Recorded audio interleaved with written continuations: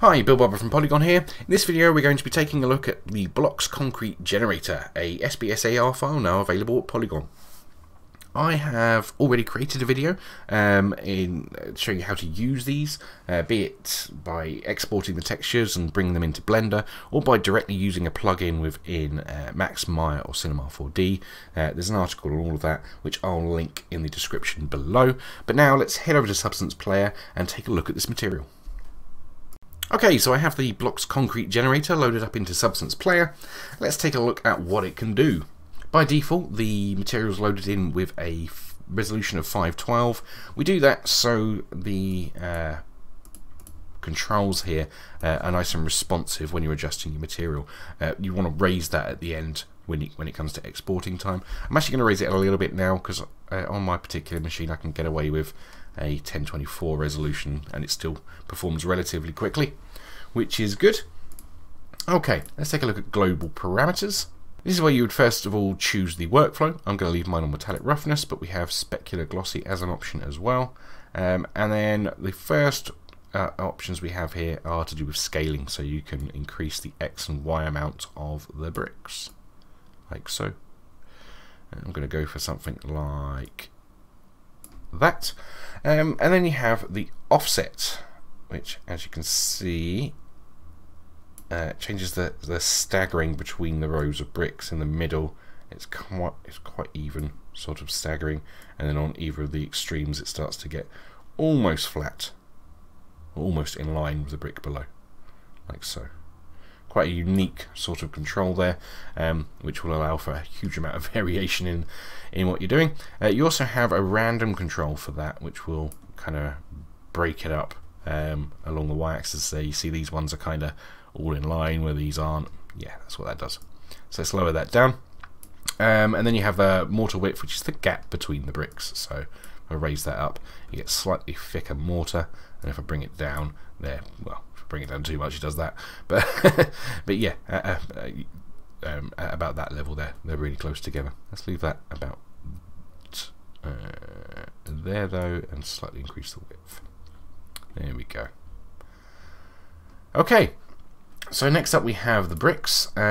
This is where you would change, funnily enough, stuff to do with the bricks. Okay, so first let's take a look at surface. Now for this one I'm going to have to, it will slow things down a little bit, but I'm going to have to raise the resolution and zoom in a little bit here. Because all of these controls control ignore these like blotchy bits. We're just looking at the actual material, like the original material of the brick, and this is what this adjusts. But it is very subtle. So this one controls like the intensity of the micro details. That's supposed to be the best way to describe it. Next we have surface sanding, which gives it a slightly different look. Looks like it's been kind of sanded down originally, like before the bricks were put in place. Then you have controls for the sort of larger details. I'm hoping this is coming through clearly, or it is very subtle. And then you have the pitting controls, again very, very subtle. This is the first one that's like really noticeable any resolution.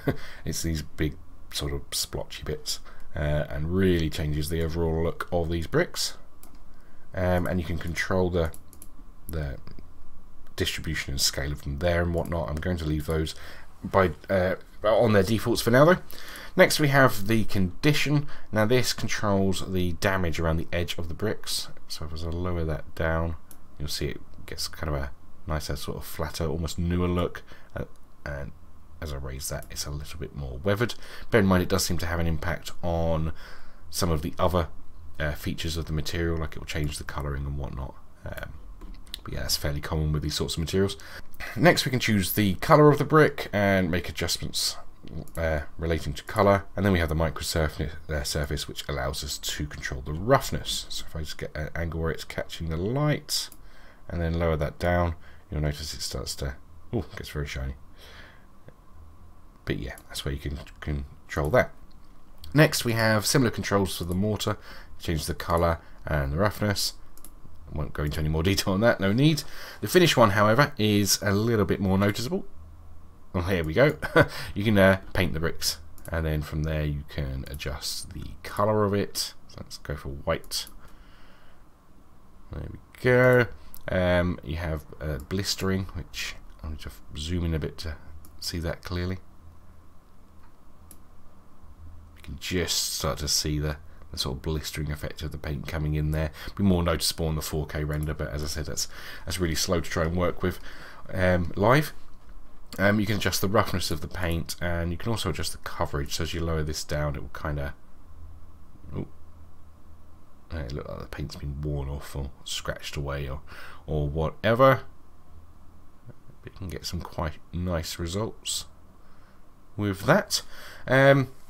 And you can also turn on variation, so you can have splotches that aren't getting the paint that much at all, and then kind of do that for yeah.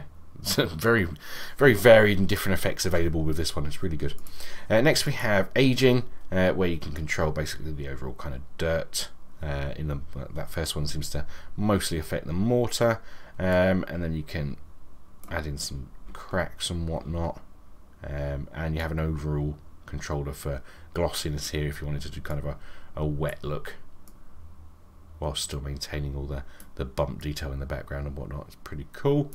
And then last but not least we have dirt, which will allow you to enable top dirt and bottom dirt like so, to save you having to add in the masks for adding in dirt afterwards. You can just bake it straight into the map. Bear in mind this will break vertical tiling though, so you want to get the scaling of the brick right to suit your wall. But yeah, that's pretty much it for the controls for the Blocks concrete generator.